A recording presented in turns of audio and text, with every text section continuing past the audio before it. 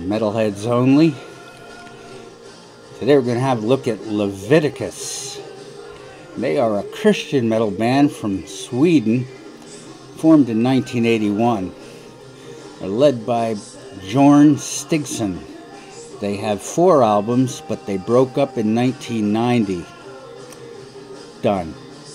No. Now this sounds like rock with clean vocals to me. There's guitar noodles, monotonous bass lines, and 4/4 time signatures. And they also made use of a Roland synthesis guitar and Moog Taurus pedals. So this could be also called semi-prog Christ metal, but without the hair. This band toured Europe in '86 and '87. They played the Greenbelt Fest 3 times. That's in England. And the Scandinavian twice. That's a big indoor arena in Sweden.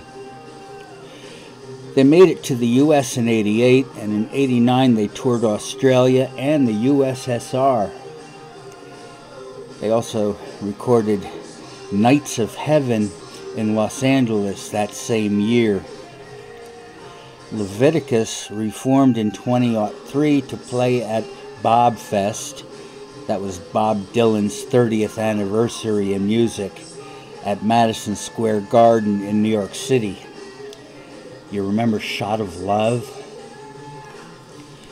Other LPs are, this is Leviticus, I Shall Conquer, The Strongest Power, Setting Fire to the Earth, Together with Friends, and 2 best ofs. And there is a touring faction of Leviticus as of 2016, but they're not big time.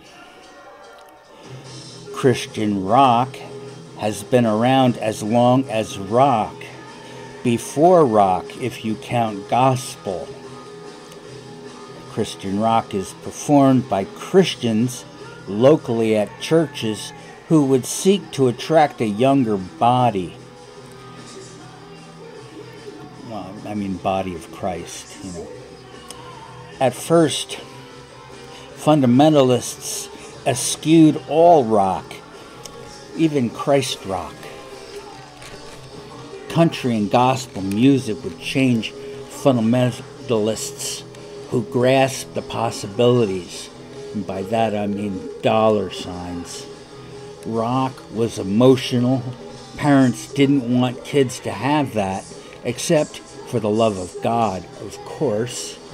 Also, rock was sexual. That's a no-no. But Elvis was a religious person. Eventually, there was no conflict. Elvis's 1972 album, He Touched Me, sold over 1 million copies in the US alone. There are Leviticus bands in Sweden and Jamaica. That's a popular name for a band. In the 60s, a Christian counterculture took hold. John Lennon's "We're bigger than Jesus now" remarks galvanized the Bible Belt, and Beatles records were burned in every city, not just the South. Rolling Stones' "Sympathy for the Devil" in '68 set precise boundaries and spawned Jesus freaks as well as hedonistic kids. Backmasking on rock albums, you know, you play them backwards, convinced many that the end times were upon us. Sex, drugs, and rock and roll were everywhere. Could the second coming of Christ be happening? Cooler minds inside church leadership prevailed, and churches began to sponsor Christian rock bands as an alternative in order to hold on to their kids. It worked, and today's Christian rock is as widespread as ever. Are they any good? Well, you may not like the lyrics, but the music isn't half bad, and Leviticus is one of the best professional Christian rock bands to come out of the clouds. Hallelujah!